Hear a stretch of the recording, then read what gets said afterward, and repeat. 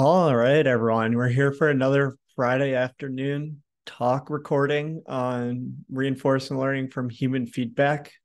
As usual, I'm trying to re-record any talk that I give in a closed forum. This one was from a workshop on social choice for AI ethics and safety, where really the focus was trying to understand how to make a technique like reinforcement learning from human feedback, where you're aggregating human preferences more democratic and liberal by understanding how to aggregate preferences in a what some might call effective or fair or unbiased manner.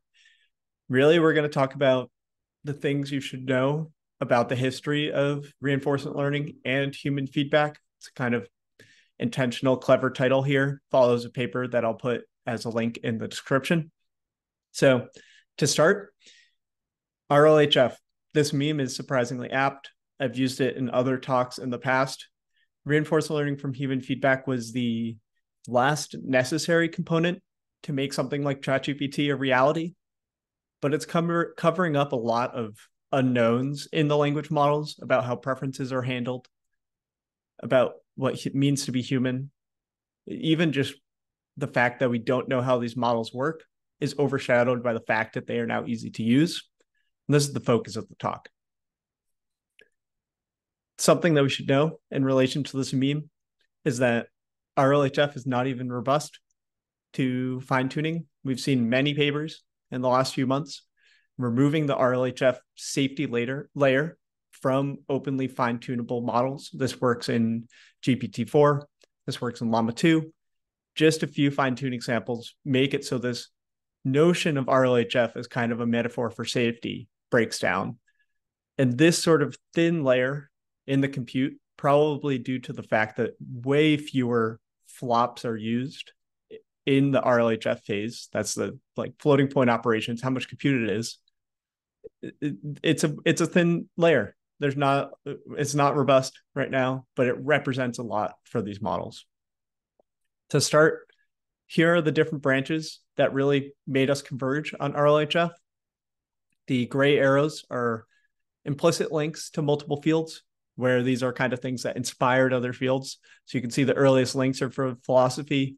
I've referenced Aristotle's work in works on RLHF. That's over 2,000 years ago. And then things like psychology and economics and decision theory. But the core techniques really came out of this deep learning and this optimal control work in these areas that are both from around the 1950s, 1940s, and they grew into reinforcement learning, deep RL, language models, and everything like this. But this shows the basic complexity that you need to internalize if you're going to consider working on RLHF. To study and to build RLHF implicitly means that you're building on these other fields, and you should understand what the assumptions implicit to your work are with respect to other worldviews. At a technical level, RLHF is about reinforcement learning. Reinforcement learning is a feedback mechanism. You can see an agent interacting with an environment and getting a reward. This implies the core functionalities of feedback and the core functionalities of trial and error learning. Exploration. Not going to talk about the technical side too much in this talk, but this is also essential to understanding where RLHF is going, because it led into the early works of RLHF. Reinforcement learning from human feedback really started in the decision-making realm. Before DeepRL, there were multiple works. This is just one of them called Tamer that I highlight in most of my talks, where a human assigned a score from 0 to 1 to every action. It was the reward function. And then even without deep learning methods, you could use this reward model that humans gave basic scalars, no comparisons yet, to be used in an agent.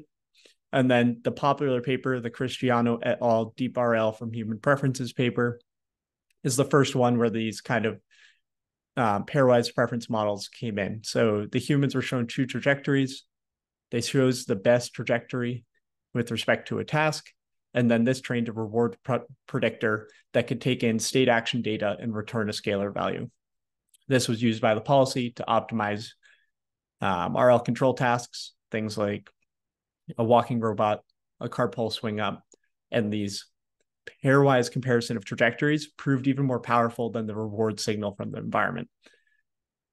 This is a pretty profound paper. Recommend looking at it, even if you're just working on language models today. It shows how human preferences can encompass information outside the context of a specific action or a specific word, and how that kind of can change how you're approaching problems. Recommend reading it. This is where everything started from, and we continue from here. In 2018, a very overlapping group of authors from this Cristiano et al. Paper proposed scalable agent alignment via reward modeling. This is where reward modeling really became a thing. There was two assumptions to this paper. The first one is a little bit less core to where we are today, but not surprising if you follow the AI alignment literature, which is we can learn user intentions to a sufficiently high accuracy. Seems pretty important, but the second one is crucial to how RLHF works. For many tasks we want to solve, evaluation of outcomes is easier than producing the correct behavior.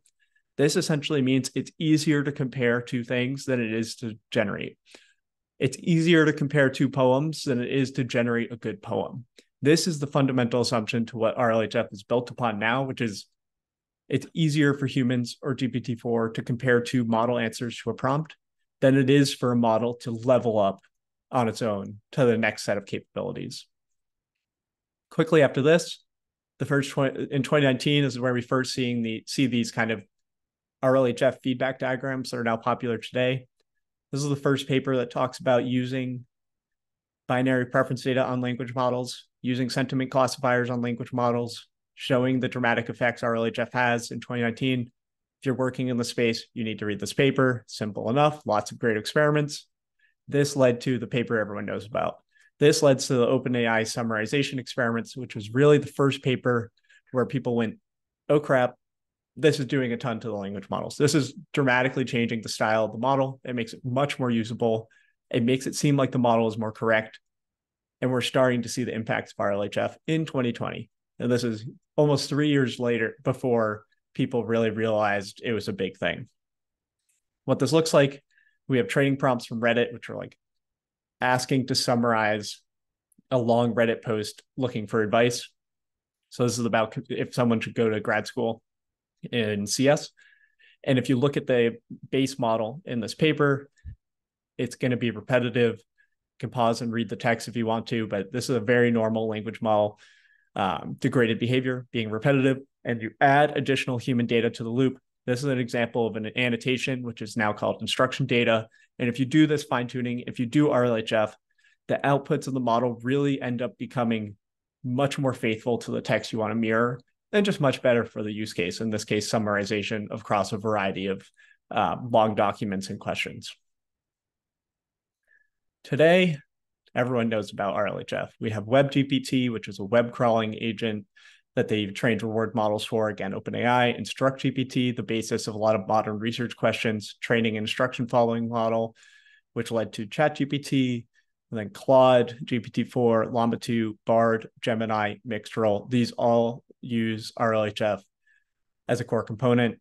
Some of the more interesting recent ones, Gemini uses kind of a four-headed output where they have things like honesty, factuality, something and something. So it's not just one scalar reward.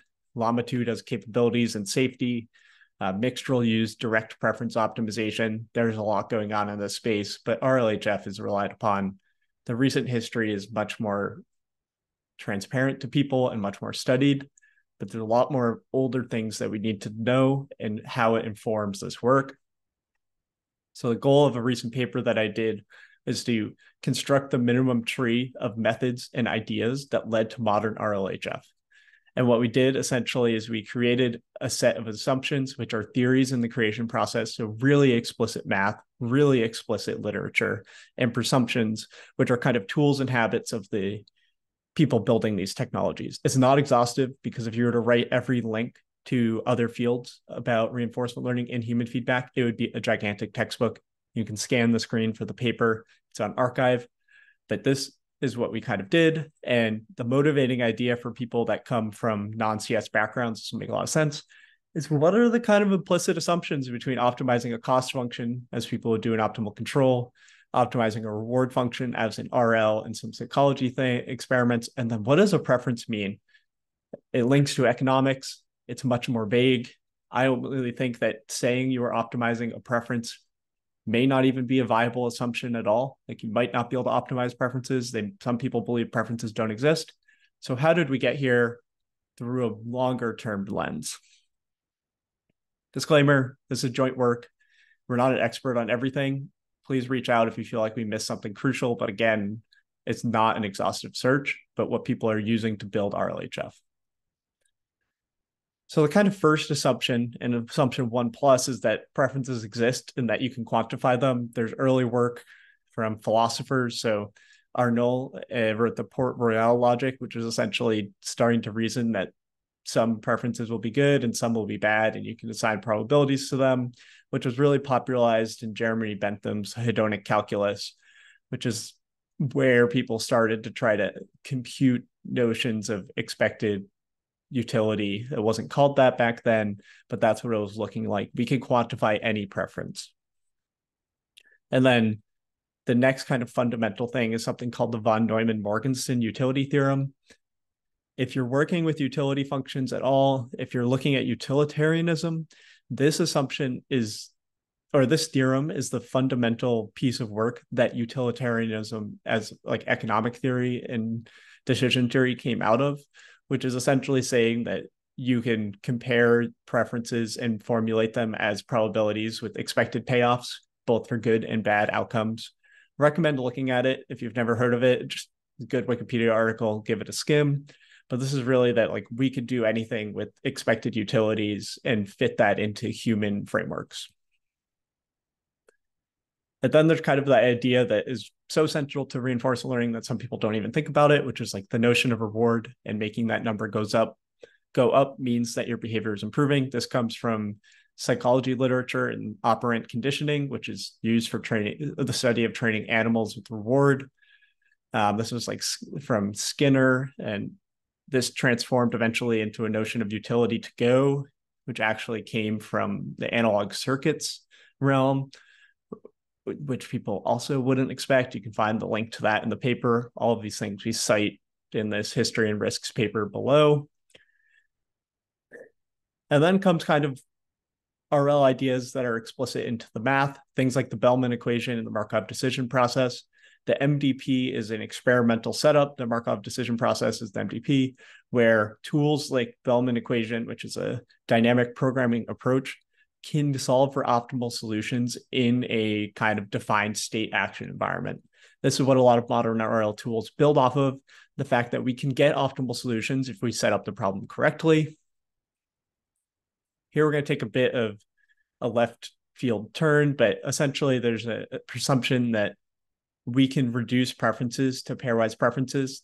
The link back in time to the 50s is something called the Bradley-Terry model, which is a probability that one preference will beat another in a pairwise fashion. This is the math that is used in the reward modeling of RLHF, and it was brought in this Cristiano et al. Paper that you hear about all the time. And this is here where the RL literature starts to turn away from optimality, but into approximate methods. There's a ton of links that we could include here. I put some of the core ideas like temporal difference learning, TD Gammon, which is from Tesoro et al., which is the first time a deep RL algorithm solved a game, and it was in backgammon, funnily enough, if you've ever played. And then the obvious things like DeepMind's DQN for Atari work, and everything in the modern world where RL is working great in simulation. And then the last of these really come from this really recent work from InstructGPT, ChatGPT, Claude, which is scaling up these methods and showing that you can aggregate preferences from multiple labelers. You actually get the preferences from data. Reinforcement learning doesn't manipulate the preferences, things with the base model and everything. There's more presumptions that we could probably list with recent work, but we're just starting to understand how these techniques are used in the real world. Here's a slide you can look at if you want to read through these in text. Again, please reference the paper if you want more context. But really, given all of these assumptions and presumptions, we should ask some questions on how do we address these? How do we understand the risk? With the base models, we should understand if different base models carry biases with them before we get to the preference data. places like OpenAI and Anthropic are not incentivized to compare base models of their competitors because it's really hard to train them with RLHF. It's hard to take that other base model and do this comparison with state-of-the-art resources, but we should be doing this. And then we should see how these kind of biases or potential risks come in at the base model, at the instruction tuned model, at the RL model, and after any safety filters are applied. We should be auditing each of them sequentially with this notion of preference. A lot of the data questions have been asked, which is like, whose preferences are we aggregating over? But there's a lot of other context questions that are really interesting, like does data from professional versus users, professionals as in people who are paid to collect data, or users, people just using ChatGPT, does that change the preferences that are encoded in the model? Is pairwise preferences enough? There's early research that people are trying to understand fine-grained feedback. And then this question of who, what, where, what is this data? We don't know. More on that in another talk. Training. How does using these powerful RL optimizers extract information from a reward model? At the beginning of the process for training a reward model and collecting preference data, you write out a set of values that you want the people collecting the data to give. And the question is, does the model actually get the priorities that we set out at the beginning of the data collection process? No one knows. Everyone does it, but it's never talked about. And then should we just be averaging? Again, so much of ML is built over averaging over batches of large data. Should we be averaging every domain equally? Should healthcare data be prioritized over some other sort of preference? Should we be cleaning this? I don't know. Someone can answer that for me. So really, what this comes down to is we should work on what a sociotechnical, that's not the best word. Sociotechnical is an overloaded term. What is a good reward model for each population of people that are going to be using language models? What does that mean? How do we better define and be transparent about our goals? And then how do we evaluate reward models for capabilities? Why does RLHF improve things like Alpaca, Eval, and MT Bench? And really, do our reward models encode safety? Is that something that people are still doing on the training side of things? Thanks for watching. Reach out if you have any questions, and let's keep doing open science. Thank you.